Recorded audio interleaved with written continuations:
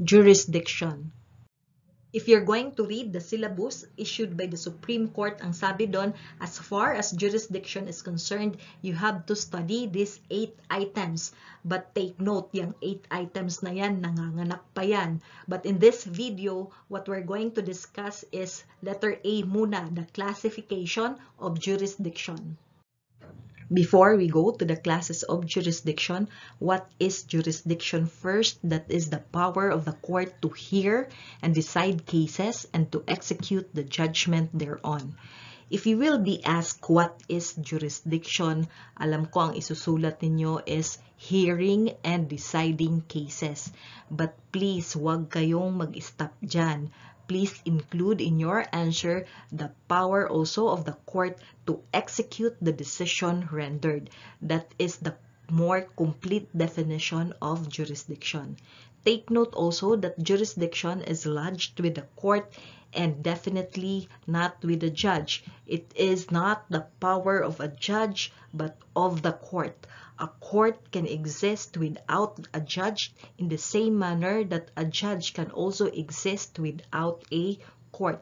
In fact, meron na ngayon tinatawag na judges at large. That is your RA number 11459, otherwise known as the Judges at Large Act of 2019. Sino ba itong mga judges at large? They are the judges who have no permanent salas and may be assigned by the Supreme Court as acting or assisting judges to any RTC in the Philippines as public interest may require. The said judges at large are entitled to salaries, privileges, allowances, emoluments, benefits, ranks, and title of a RTC judge. Meron din mga MTC na judges at large. Take note ha, baka kasi tanungin lang kayo sa legal ethics kung sino itong mga judges at large. So again ha, these are the judges who have no permanent salas. What are the classes of jurisdiction? You have general, special or limited, original, exclusive, exclusive original, appellate, concurrent, delegated, territorial. But if you're going to read the syllabus, ang sabi doon, as far as classification of jurisdiction is concerned, you have to distinguish original from appellate, general from special, and exclusive from concurrent. We'll distinguish now original jurisdiction from appellate. Question, meron bang original jurisdiction si Supreme Court? Answer is yes. That is very clear according to our 1987 Constitution, Article 8, Section 5. The Supreme Court shall exercise original jurisdiction over cases affecting ambassadors, other public ministers and consuls, and over petitions for CPM, quo warranto, and habeas corpus. How about si Court of Appeals? Meron din ba siyang original jurisdiction? Answer is also yes. That is very clear according to your BP 129 Section 9. The Court of Appeals shall exercise original jurisdiction over CPM, habeas corpus, and quo warranto. How about si Regional Trial Court? Meron din ba siyang original jurisdiction? Answer is also yes. Very clear according to BP 129 Section 21. RTC shall exercise original jurisdiction over your CPM, quo warranto, habeas corpus, and injunction. Also, actions affecting ambassadors and other public ministers and consuls. So if you will be asked what is original jurisdiction, that is the power of the court to hear a case for the first time. Huwag ba confused ha, ang pinag-uusapan pa lang muna natin is original jurisdiction. Therefore, that is the power of the court to take judicial cognizance of a case instituted for judicial action for the first time under conditions provided for by law. And if you're going to distinguish that from your appellate jurisdiction, kung si original jurisdiction is the court will be hearing the case for the first time. That is not the case if you're going to talk about appellate jurisdiction. Bakit? Because sa appellate jurisdiction, hindi na yan first time. That would be the second time or the third time. That because in appellate jurisdiction, that is the authority of a court higher in rank to re-examine the final order or judgment of a lower court which tried the case, which is now elevated for judicial review. Kaya pag dinistinguished mo si original from appellate, si original is first time, si appellate is nire-examine niya na. So, hindi first time kay appellate. So, si Supreme Court ba, meron bang appellate jurisdiction? Answer is yes. Very clear also, according to your 1987 Constitution, the Supreme Court shall have the power to review, revise, reverse, modify, or affirm on appeal or certiorari the final judgments and orders of lower courts. How about si Court of Appeals? Meron din ba siyang appellate jurisdiction? Answer is also yes. The CA shall exercise exclusive appellate jurisdiction over all final judgments, resolutions, orders, or awards of RTC and quasi-judicial agencies, instrumentalities, boards, or commission. That is also true when you talk about RTC. Si RTC, meron siyang appellate jurisdiction over all cases decided by MTC. Next, we'll distinguish general jurisdiction from special. When we talk about general, that is the power of the court to hear all cases, to hear all controversies, except those expressly withheld from the plenary powers of the court. Meron ba tayong court na merong general jurisdiction? Answer is yes. Your RTC is a court of general jurisdiction. In fact, kung meron kang kaso at hindi mo alam or hindi malinaw sa batas kung saan ifa-file sa ang quasi-judicial agency ang merong jurisdiction, tanong, saan mo ngayon ito ifa-file? Where are you going to file that case? Answer is RTC. That is very clear according to your section 19, number 6. How about special jurisdiction? Kung ang general jurisdiction is the power of the court to hear all cases, pag sinabi mo namang special, that is confined to particular cases. Particular cases or limited cases, the jurisdiction is considered special when it restricts the jurisdiction of the court only to particular cases and subject to such limitations as may be provided by the governing law. Section 23 of your BP 129, it allows the Supreme Court to designate certain branches of the RTC to handle exclusively criminal cases, juvenile and domestic relation cases, agrarian cases, urban land reforms cases. Kaya meron ka ngayon na family courts, drug courts, commercial courts. That is because of your section 23 of BP 129. Si MTC rin is merong special jurisdiction. The MTC has that power to hear and decide petitions for a writ of habeas corpus or applications for bail. When we go to the jurisdiction of MTC, we will be discussing that thoroughly. 2017 bar exam question, Santa filed a case against Ira in the RTC. Unknown to the parties, the case was referred to an RTC designated as a special commercial court. That RTC rendered a judgment that is not favorable to Ira. Therefore, itong si Ira naghanap ng butas at nakita niya na hindi pala yon regular court. That is a special commercial court.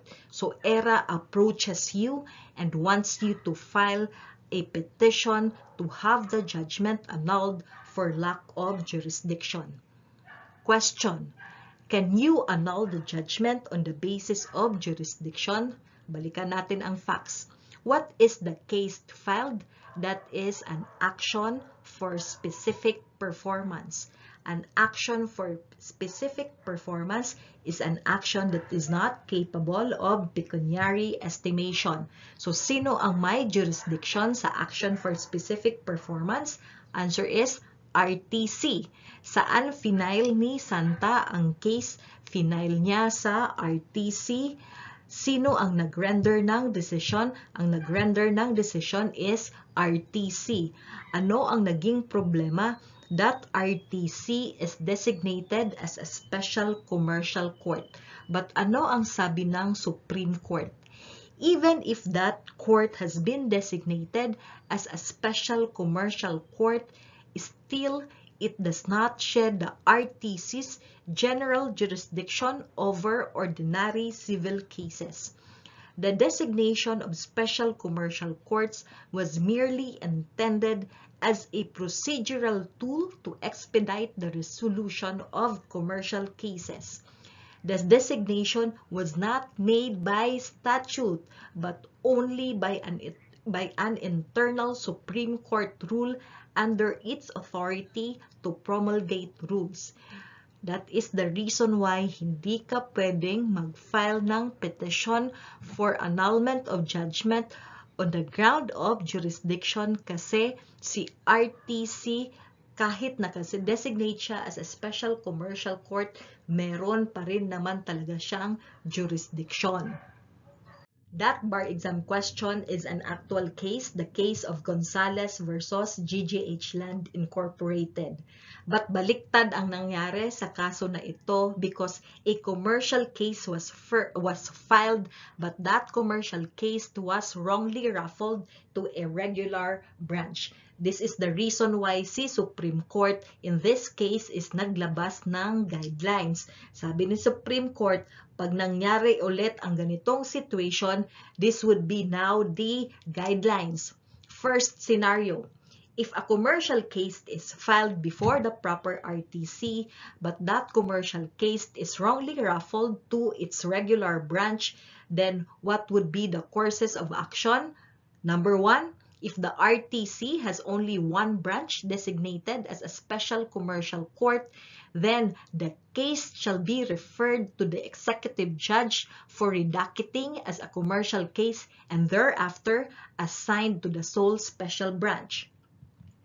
But if that RTC has multiple branches designated as a special commercial courts, then the case shall be referred to the executive judge for redocketing as a commercial case and raffled off among those special branches. How about if that RTC has no internal branch designated as a special commercial court? Ano ang mangyayari ngayon? That case shall be referred to the nearest RTC with a designated special commercial court branch as long as it is within the judicial region. So yan ang magiging guideline. Baliktarin natin ang situation, kagaya dun sa binasa nating bar exam question. What if it is an ordinary civil case filed, but that ordinary civil case is wrongly raffled to a branch designated as a special commercial court? In that case, what will happen? The case shall be referred to the executive judge for redocketing as an ordinary civil case. How about the filing fees? Kasi dyan nagkakatalo yung filing fees. As far as filing fees is concerned, all transfer or raffle of cases is subject to the payment of the appropriate docket fees in case of any difference. On the other hand, all docket fees already paid shall be duly credited, and if there is an excess, it will be refunded. Ang sabi pa ng Supreme Court dito sa case ni Gonzalez, pinagalitan kasi kaya nagkaroon ng confusion na raffle yung commercial case sa isang regular branch is because of the designation. Nalito siguro yung mga staff. Kaya ang sabi ng Supreme Court, the court now requires that all initiatory pleading should state the action's nature both in its caption and body. Otherwise, the initiatory pleading may be dismissed without prejudice to its refiling after due rectification. This last procedural rule is prospective in application. So take note ha, kaya dapat yung inyong mga complaint or your initiatory pleading is very clear when it comes to your caption and body or when it comes to your prayer. How about exclusive jurisdiction? That is the power to hear a case to the exclusion of all other courts. Para lang din yang lalaki. Kung meron ka ng girlfriend, exclusive ka na sa girlfriend mo. Exclude mo na dapat yung ibang babae. Take note also that there is an exclusive original. Exclusive na, original pa. When we talk about exclusive original, that is the power of the court to hear a case for the first time and to the exclusion of all other courts. Marami kang makikita dyan sa BP 129 na exclusive original ang jurisdiction ng RTC, MTC, and Court of Appeals. We said that the Supreme Court has original jurisdiction over your petitions for CPM, quo warranto, and habeas corpus. That is also the same with the Court of Appeals. Meron din silang original jurisdiction, and also RTC, meron din siyang original jurisdiction. How about for your cases affecting ambassadors, other public ministers, and consuls? Si Supreme Court merong original jurisdiction. Si RTC ay meron ding original jurisdiction over cases affecting ambassadors, other public ministers, and consuls. Take note ha, ang pinag-uusapan natin dito is original jurisdiction. That is hearing a case for the first time. Magkaiba ang original jurisdiction from exclusive jurisdiction. So kahit sila ay may original jurisdiction, but take note that they have a concurrent jurisdiction. What is a concurrent jurisdiction? That is the power conferred upon different courts to hear a case at the same stage in the same or different judicial territories. This is the case of concurrent jurisdiction. The other name of your concurrent jurisdiction is confluent and coordinate. So if you're going to distinguish exclusive from concurrent, syempre si exclusive is to the exclusion of other courts. Ito namang concurrent is sinishare niya ang jurisdiction with other courts. What else? What are the other cases wherein the court exercises concurrent jurisdiction? That is your writ of habeas data. If you read Section 3, you can file your writ of habeas data in the Supreme Court, Court of Appeals, RTC, and Sandigan Bayan. How about the writ of amparo? You can file it also in SC, CA, RTC, and Sandigan Bayan. How about your writ of habeas corpus? You can file it in the SC, CA, and RTC. RTC na family court. How about your writ of continuing mandamus? You can file it in SC, CA, and RTC. But for your writ of kalikasan, you can file it only in the Supreme Court and Court of Appeals. So, yan ang ating mnemonics para mas madaling ma-recall. For your Supreme Court, HACCK, hack.